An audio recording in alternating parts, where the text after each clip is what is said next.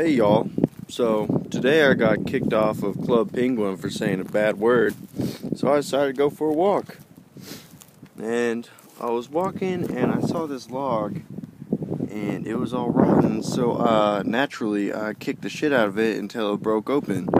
And inside of it, a bunch of little mud dauber pods, little cocoons, but I thought it was weird that none of them were open, so I started cracking them open. Here, let me get this one. I used my pocket knife earlier. It was a little easier. So look at that. Bunch of unborn mud daubers. A lot of them looked almost like fully developed, like this guy. See, you can even see his ass there and the whole dang wasp. Oh, well, before I dropped him.